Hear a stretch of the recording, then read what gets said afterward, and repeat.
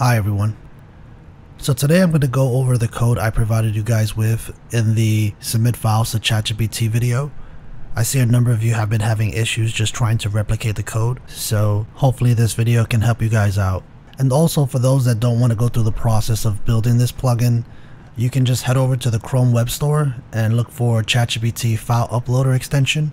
This plugin has the ability to upload Excel files, Word files, PDF files, etc. And it's completely free. So anyway, let's just get into it. So you can find the following prompt in the description below. In the first part, we're just asking ChatGPT to use the selector I provided here. And all that's doing is just asking ChatGPT to take the submit file button and the progress bar and place it underneath this selector. Then we go on and provide ChatGPT with the submit conversation code so that we can ensure that it submits the information properly. And then at the bottom it says, here's the code I need to edit. Please provide the full updated code. And the code that I'm referring to is just the prompt that I provided in the previous video. But again, you can find the entire prompt in the description below.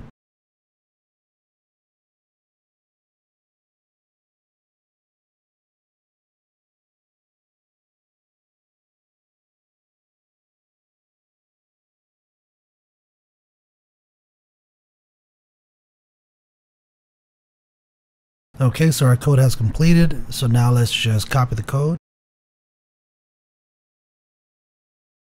And now let's right click, select inspect, and let's head over to the console area and let's paste the code and hit enter. So there's our button and the progress bar. We can deal with the way it looks later. So now I'm going to test to see if it works, and I'm going to click on the button and upload this test file. And you can see that it's submitting the text within the file. But right now it looks like it's taking this time to respond.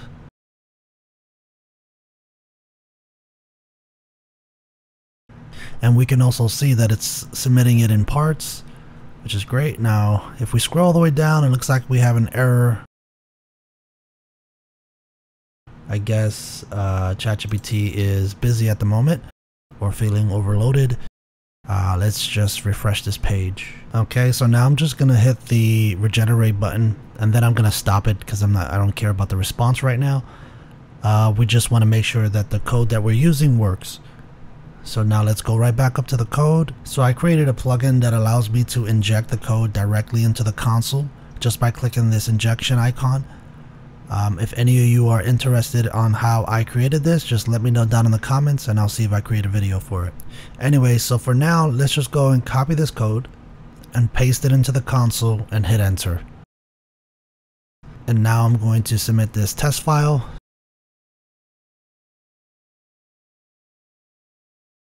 And there we have it. It's submitting the file in chunks like we want it to. Okay, great. So now that's done. And I know a couple of you are asking whether or not we can submit prompts before the data is submitted. There are a number of ways you can do this. This is the way I just chose to do it. But next, let's type, I would like to add this line before the data is submitted. Please provide a summary of the content. Okay, so it looks like it provided us with a snippet of the code. So I'm going to ask ChatGPT for the full code.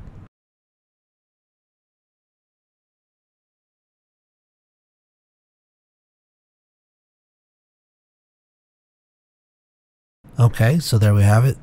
So I'm going to refresh the page. I'm going to copy the code. Right click, select inspect. Let's go to the console area. Let me clear this. And then we're going to paste the code inside the console. Okay, let's hit enter. Okay, there's our button. Let's load up the same test file.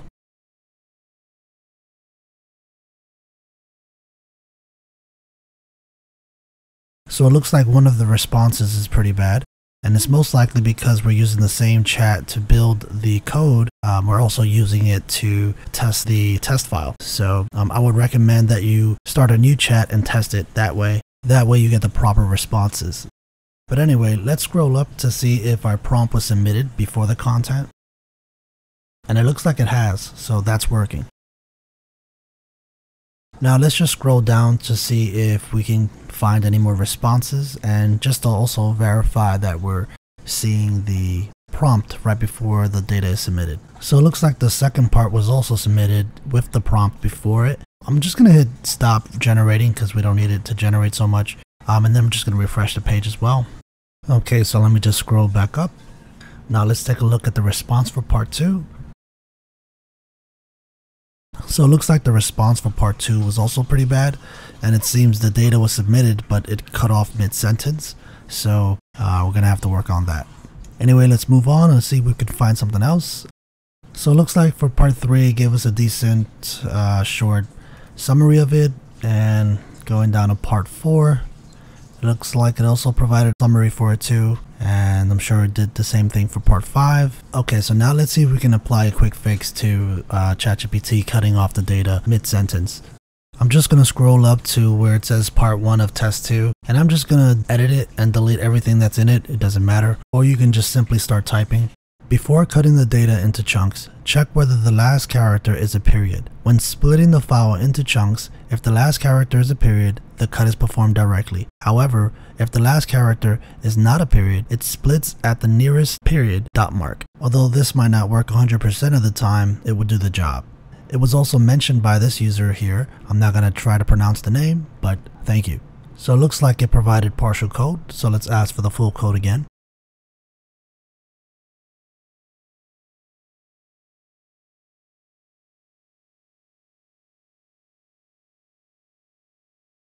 Alright, looks like it's done. So let's copy the code, refresh the page, let's start a new chat, right click, inspect. Now let's paste the code, hit enter. And now let's just load up our test file. Okay, so now let's take a look at our responses.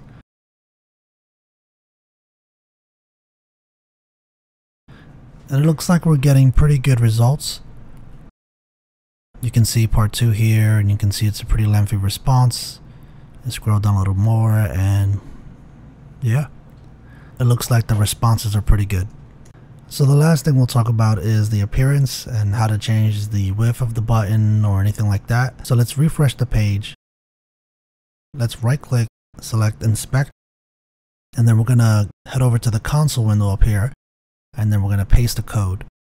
So what we're going to do is just increase the width of the button that we have here so that it's just not there tucked in the left corner of the screen. So we're just going to copy this line of code here, and then we're going to paste it. And then we're going to change where it says margin to the word width. Then change 3 pixels here to 100%. We could also even change the color of the button style background that you see here from green to any other color. So let's just change this to gray, for instance. Now hit enter. So there we have it. There's our button. The length has been extended to 100% and the color is gray.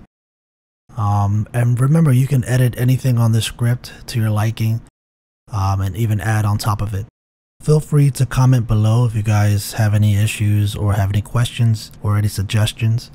And I hope this video was helpful for those of you that were having issues trying to recreate this script. So thanks for watching. If you like this kind of content, like and subscribe. Till next time.